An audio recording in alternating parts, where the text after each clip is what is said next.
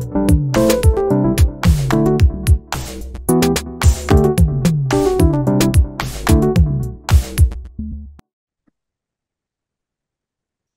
back, guys. I know you're probably getting tired of me saying that 50 million times, but you know what? Life happens.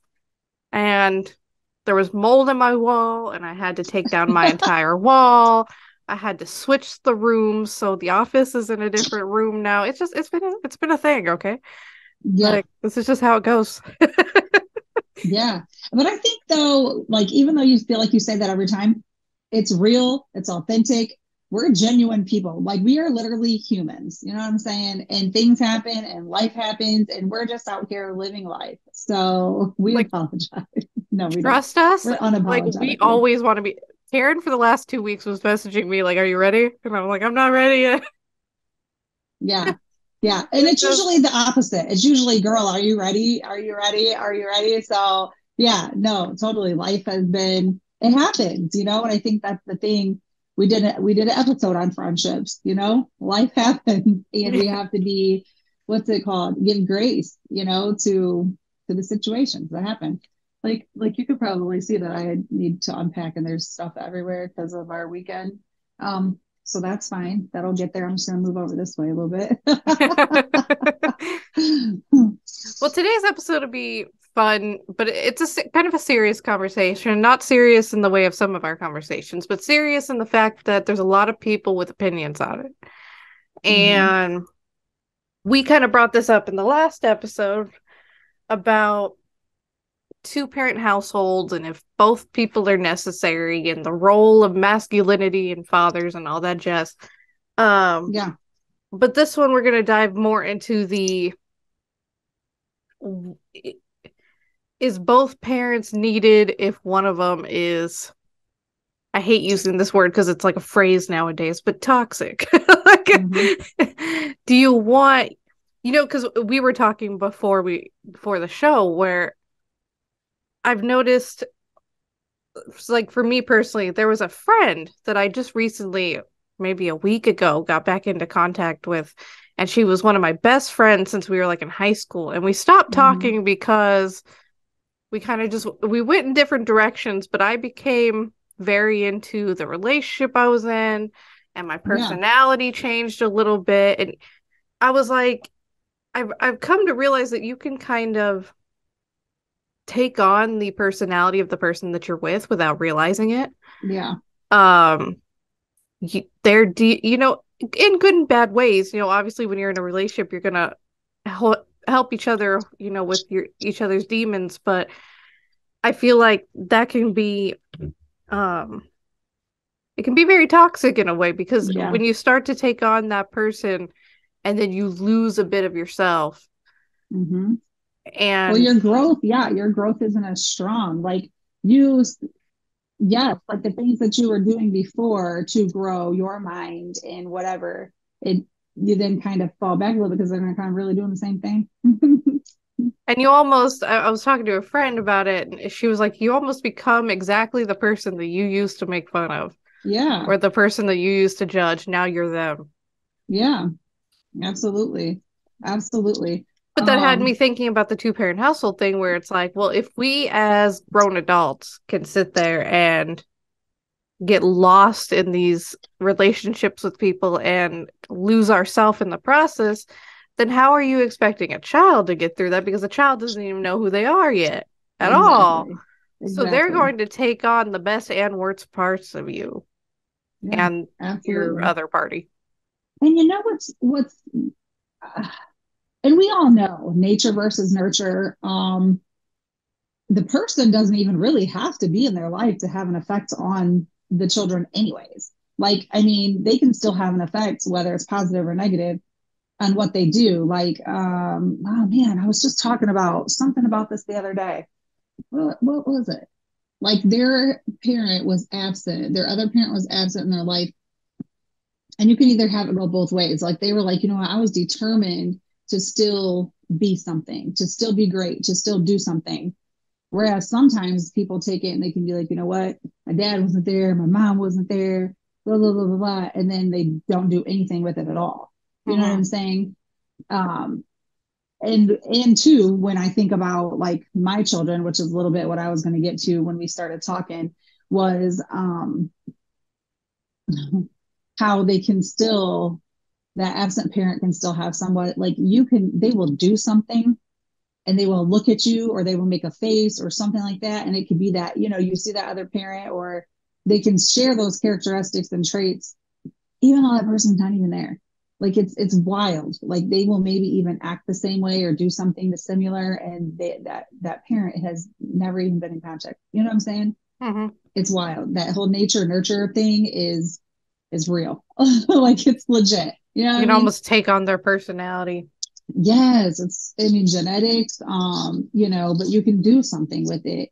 So I think the basics, where I'm coming from with the two parent household, I'm going to go share a little bit of a backstory. But if you've been watching our podcast, you probably have heard me say, you know, I was a teen parent and I became a mom at 15. I've been a single mom ever since she's been born. Um, I've never had that two parent household dynamic for my kids or myself. Like my mom raised me as a single parent too. So me and my brother. Um, so I've never had that. Like the statistics that I was looking up was from CNN Health, and it was like, you know, I never had that go ask your dad thing. It was always just my mom. I mean, my mom was the one who made all the decisions, whatever. It was just ask your mom, right? My kids have never had that go ask your dad. Like they've seen some of their friends and it would be like, well, mom said no, or well, go ask your dad because the mom didn't want to make the decision or whatever. And that's fine. I feel like a lot of times the kids felt like they maybe missed out on that. But what I'm going to get to is the fact that, like, okay, I'm all for the single parent. Don't let me, like, I'm not preaching like, oh, single households, whatever. Like I'm all for if you have two parents in the household. Okay.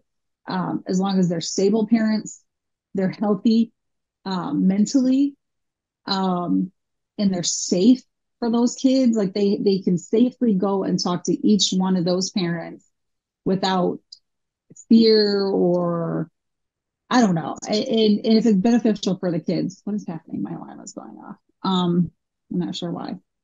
Um, so that's my only thing with the two parent household.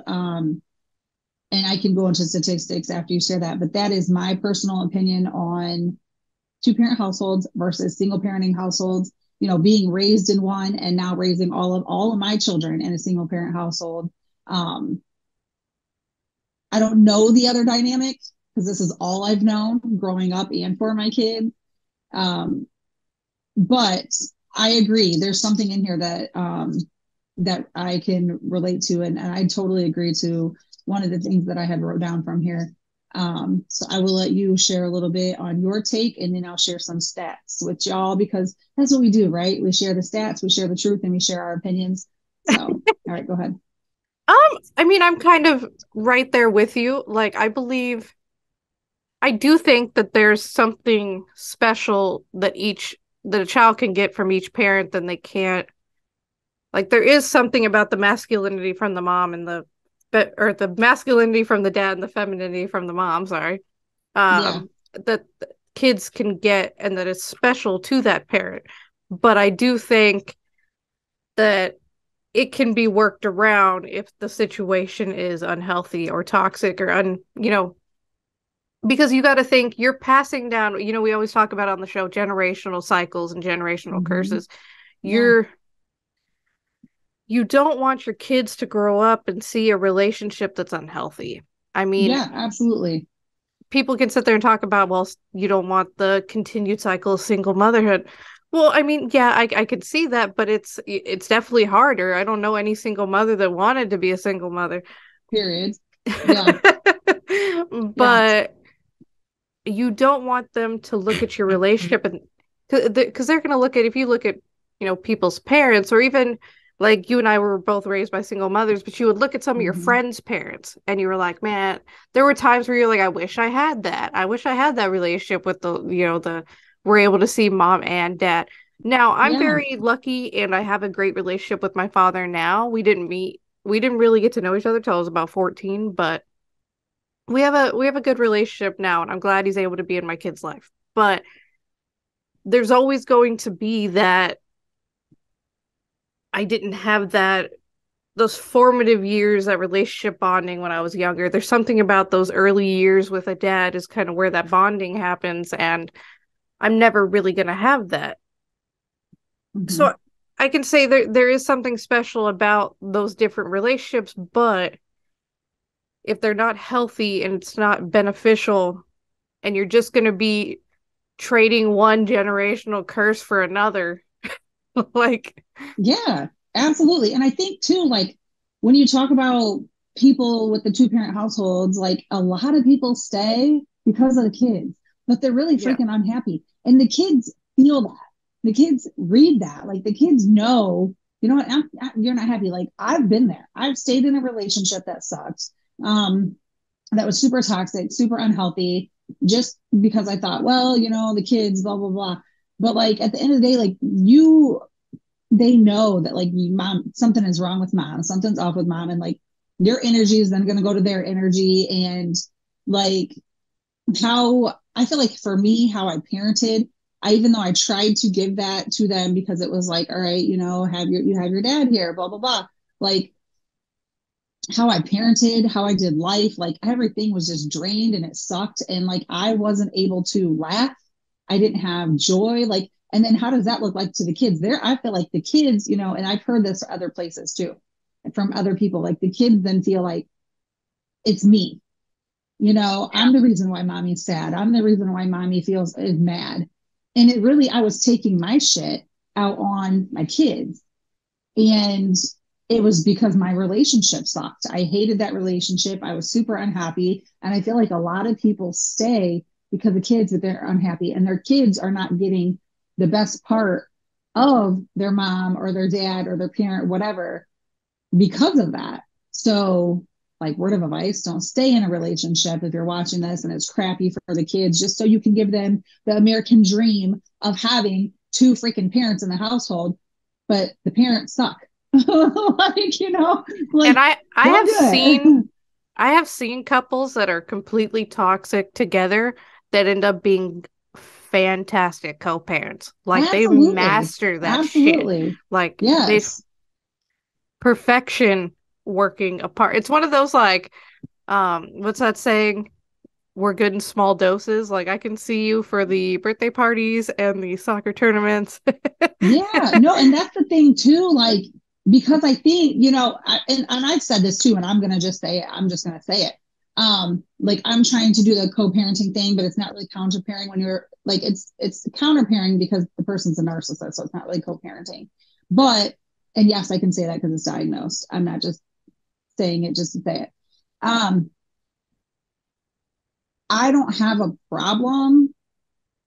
My problem is when my kids are affected by the toxicity. Like if that person is a healthy parent, by all means, then both parents should be a part of their children's life. Absolutely, because they're both going to bring something positive to help that child grow. But the problem is when it's unhealthy. That's the problem. So then no, like I always said, what is it? No absence is better. No influence is better than a bad influence. So if you're going to bring bad influences to that kid's life, then you need to have zero influence on that kid's life, period. You know what I'm saying? That's just my thing. That's just what I say. That seems to be what's worked. Like no influence is better than a bad one. I mean, because what good are you doing for that child? And the child is the most important part of it. It's not about you. It's not about the other parent. It's about the kid. You know what I'm saying? And by the way, And obviously, we're not, I mean, obviously we're pro mom, but yeah. I have seen some very toxic mothers also that would be way better off with the fathers. So just saying Yeah. this isn't just like hating on men. Like No. I've seen some women that forgot their maternal instinct at the door. Right. Oh, absolutely. And that's why I tried to say like mom and dad and vice versa and whatever, because I do know a few mothers myself that it's like, what in the actual, like, what did Like, you even oh my God, have did these you kids? I see? don't know. Sorry to interrupt. Did you see that TikTok of all those moms? They were asking, it was like a bunch of moms, and they were asking them, would you kill for your child? The amount of moms that either hesitated or said, well, no, I don't think so. And I was like, what? I would grab my slasher blades right now and smile in my mugshot. What are you talking about? Yeah. And I'm wondering if they were trying to figure out like on what circumstance. You know what I Well, mean? Like, some ladies were like, what do you mean? well, if it's legal, killing someone isn't legal. Sorry. No, never, anywhere. Like this isn't the purge. Like we all have a day to just go out and kill This is your people. kids. If you wouldn't kill Yeah, for your kids, why did you have them? exactly. Yeah, and I feel like for me, like I was just thinking about this the other day. Everything that I do is for my children. Like I thought I did think about this long and hard actually. I made other like choices in my life. I should say I've had lived experiences where it's kind of like, was that really for them? Because how did that benefit them at all? Like, you know what I mean? Like that I thought about that. Like the other day that kind of hit me because I'm thinking like, what in the world was I thinking when I did that? Because I truly make every okay, I've made every successful decision and every positive decision for them. But then there's things where I'm just like, how did that benefit my children? I'm not sure. Um, but it's the past and we have to live from it and learn from it and grow from it. But yeah, that kind of hit me hard because I say everything I do is for my kids and this is my reasoning for whatever. But then I'm thinking like, yeah, that person could have definitely been left out because that was not for them. I should have turned my frigging alarm off before I got on here. All right, so let me jump with some stats real quick. So, like I said, from CNN Health, um, 24 million or a third of all children under the age of 18 are living with an unmarried parent. I didn't say single mom, I said unmarried parent. Um, they were raised, let's see, oh, the amount of children raised by single parents doubled between 1968 to 2017. That number has doubled. So the 24 million or a third of all children is this was just from May 14th, 23. Um, and two parent households usually have, so what they're trying to say, which I just took this class, if you guys have never heard of it, Getting Ahead in a Getting By world is super informational. Like there's so much information in there about like poverty, middle class, what is it called? I don't want to say rich, but we'll just say that. And the thinking that goes on, I love, like there's so much that you can learn from that. But anyway, it said that two parent households usually have more income and resources, which I get that. So I mean, I agree with that in a sense, because coming from a single parent household and then being a single parent household, like there's not too many resources out there like for help, and I'm sure you can probably relate to that, Yeah. as far as like trying to get any help with anything to better yourself or to provide. Like everything is like we're always in survival mode, I feel like. Mm-hmm. And that's a common thing when you have just one income coming in, you know a single mom or parent can, oh, I did like this. This is the part that I liked. And it kind of goes with what we already said. A single mom or parent can create a much safer, stable environment than living with an abusive significant other. I love that. I love that they pointed that out because oftentimes I have learned in my support group that people stay in toxic, unstable, abusive relationships for financial reasons. Mm-hmm. A Um, lot. You get stuck. yes. Yeah. They don't leave because it's like, well, or he has and you know what? Okay. This is going to the one that we did before, but the financial abuse is probably one of the hardest, I feel like, other than mental and emotional, because they will either be like, oh, they get sucked in like, oh, babe, don't worry, you don't have to work. I'll provide for you. Don't worry. I love you so much. And then that person has zero things to stand on. They have zero resources, zero money. When it comes time to be like, what, I want to leave, they stay because they can't financially afford. Where am I going to go? How am I going to pay for this? What am I going to do? And then there's that financial control that happens with that. And then they're stuck in that situation. They stay longer. And personally myself being, and I've had that financial control, um, That's why now I'm like, I will always have my own income, my own money. I will never again be stuck in that situation where I feel like, you know what, what am I going to do? I can't get out. But you know what? I did get out, and there is ways to get out, and we will maybe share that for another time. Um, and then I ended up doing better than him when I left. Well, So, I was joking with a friend about that. I was like, have you ever noticed these girls that do get out of these relationships? You ever heard of the phrase the glow up? Like mhm. 6 months later, they'll have lost 30 pounds and their Yes, hair and makeup look absolutely. flawless and they Yes. just look great because it's like you shed the extra. That extra weight. I shared something about that. Like when I first started the business, there was something about, oh, somebody said something about losing weight. Some of us need to lose like 200. Let's say the guy was like 200 pounds. Well, you put like you add what their weight was. 200 So it pounds was of dead like I weight. just lost. Yes. So and it's true. And like I feel like because there's so much of that weight mentally and emotionally like lifted off of that person, where they now feel like, okay, I can love me.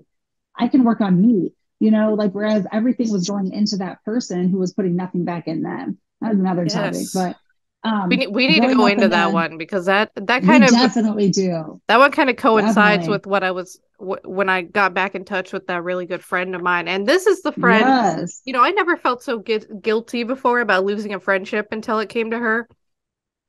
But Yes. she was the friend who, if I didn't have money, she always paid for me. Um, Every time she went out, she always brought me. Like, she would, if I got drunk and started to walk away with a stranger, she'd be the one to like pull me back in. Yeah, like where you going? Which, by the way, no, didn't happen. But I'm just saying, she's that type that would be like, where you going? right. Like she was just there for me, always helped me, never made me feel bad about being a broke ass bitch. And Yeah. I had never felt so bad, like for years. I'm talking years. Like I would feel guilty about the fact that we grew apart so much.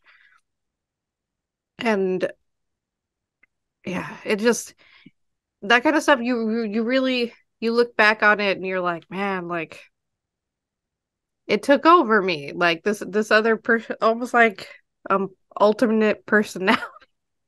Right. Yeah, absolutely. I think that can happen, absolutely. I think I found myself being like that. And I think too, as we get older, I'm gonna just self disclose. Like I just feel like I was actually just talking to my boyfriend about this the other day. Like I felt like majority of my life was just trying to live out to be who everybody else kind of wanted me to be. I Mm-hmm. never really could, I never really knew what it was like to like be myself per se a lot of times. And it was just kind of like always one of those things where it was like, oh yeah, this is what we're supposed to be doing. And it's kind of like, or this is, you know what I mean? Um, so definitely can relate to that. Absolutely. Yeah, 100%. But Okay, so those, what else? what other statistics we got? It says giving up, round handwriting. Growing up in an unhappy marriage has an effect on children, which we already touched on that. In 2017, a study of the long-term effects on kids found it had nearly no impact on their general life satisfaction at all. So, and then it says, then this was my thoughts. Look at like famous people. How many famous people, athletes, I was going to say athletics, athletes, entrepreneurs, those successful people that we see out there grew up in a single parent household. Like honestly, they may say that, well, single parent, kids who grew up in single parent households have a less chance of dot dot dot. But then you look at those who have succeeded, who have what we would consider success in their lives. A lot of them came from a single parent household. You know, let's see. The last part it said was the guy who was talking, who they interviewed or whatever, said that he was raised as a great and responsible, accomplished person, despite the fact, like as he was growing up, he talked about being embarrassed. And I do feel like there's a stupid stigma and shame that comes with single parent households, which Mm-hmm. is crap. Um, and like, oh, well, your parents aren't married. So what? Your freaking parents are married and they're miserable. They're crap.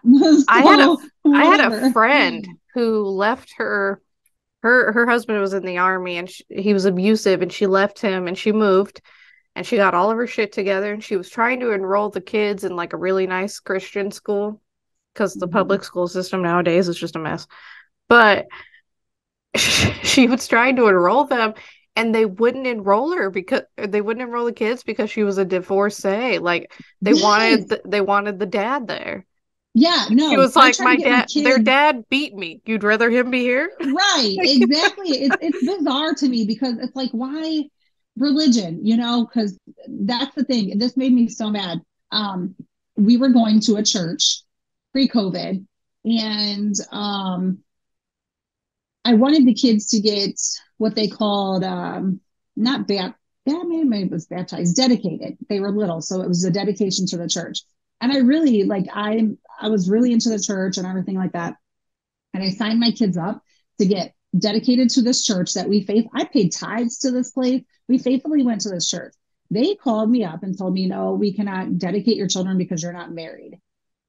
Okay, what if my decisions, my choices, my whatever have to do with the fact that I want my children to grow up with this faith base and to be dedicated into the church. So therefore, my kids, although you can have your married couples who are unstable, unhealthy, maybe there's some abuse going on, maybe they're just completely unhappy, um, just because they're married, just because they have paper and a ring and they took those vows. And I was livid, you know what? And I stopped going to that church, like very much so as often, because how dare you deny my children because I'm an unwed mother?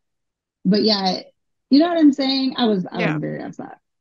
I do think it's I was very interesting. upset. That's where like I love religion in of itself, like the the morality behind it and teaching you the morals and the principles and the, you know, all that kind of stuff. But I think that's where religion loses people a lot, is where people confuse that for judgment and like they have any like the Mhm. only one judging me is gonna be the big man upstairs at the pearly gates. Okay. Like everybody Absolutely. Oh my else, gosh. Yes, it's not absolutely. And your I was job.